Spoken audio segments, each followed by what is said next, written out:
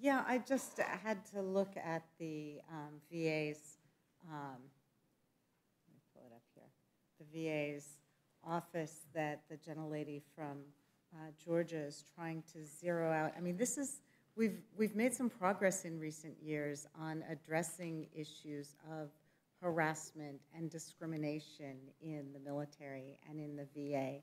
And this would eliminate the agency that tracks and resolves complaints of sexual or racial or religious discrimination or harassment, everything ranging from, assaults and unwanted touching to publication of pornographic images. So I think this is, a gross overreach.